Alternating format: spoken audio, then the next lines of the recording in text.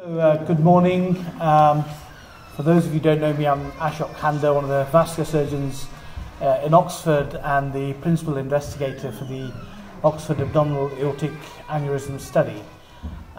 Thank you so much for all of you coming, and a very literally warm welcome to you at the John Ratcliffe today, and to the Thames Valley Vascular Network, which is represented by many of my colleagues both in the audience and who are going to speak. So what the purpose of today is multi-purpose really. The first thing is that this is largely about giving you information about aneurysmal disease, some of the advances within the treatments of that, and also for us to have an opportunity to give back to those of you who are already enrolled in the OXAA study some feedback on an update really on what progress we've made over the last 2.5 to 3 years. It's also to give you an opportunity to have dialogue, and so there's quite a lot of time in the morning session with the questions and answers with our panel of experts about your concerns and aneurysmal disease information. It's really good to see not just patients or potential patients if you've got an aneurysm and you're in screening, but also family members, because that's a really important part of knowing and you knowing how it impacts on you as a family as well as an individual.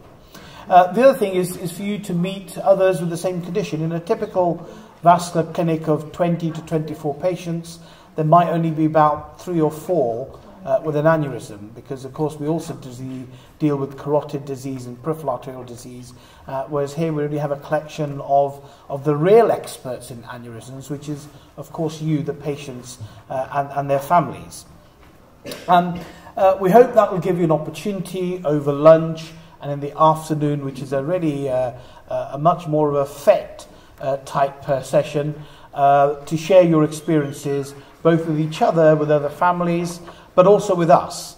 And so that leads on to the next point, which is it's about you also informing us, our team. We're really privileged to have technologists here, nurses from the ward, physios, OTs, people from the theatre operating team, people from radiology, as well as surgeons and anaesthetists. So really the whole team is here, and as well as our researchers, so that you can tell us how we could have improved your care from your experience, and how we can improve it for patients along the way over the next 5 to 10 years. And of course some of you will be in that category where you're going to be having further treatment. And then really important from the research point of view is, rather than us as clinicians setting the research agenda, I think in the 21st century we moved to a completely new era where we want to know from you what's important to you. And I know many of you have already filled in our questionnaire. I'm delighted to say we've had over 160 responses already. We're aiming for a target across the rest of the Thames Valley to get over 500 patients' views on what's important to you and your families about the research, so that we can use that to inform our research agenda for the next 5 to 10 years. And so that's really important to us. So that's the purpose, if you like, overall of today.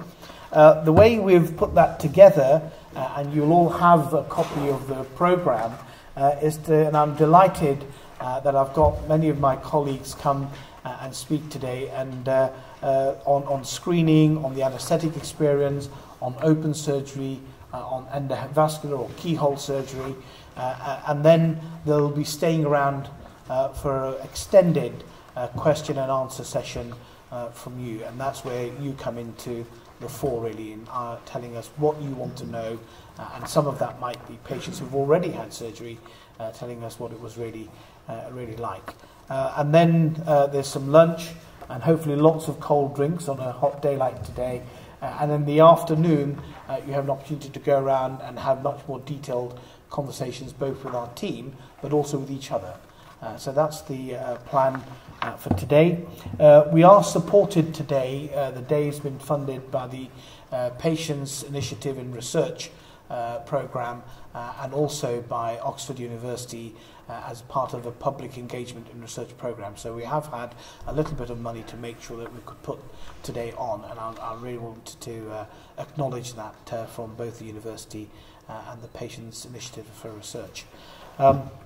So without further ado, if you haven't answered our survey, then there'll be an opportunity this afternoon to do that, and that survey we think is going to be a keystone of us deciding what kind of research we do for the next 5 to 10 years, and we're really very much wanting to know what kind of things are important to you so that we can look at those rather than things that we think might be important to you. So thank you very much. I hope that you will enjoy the day. We're certainly looking forward to it. And thank you very much. So we'll go on to our first speaker.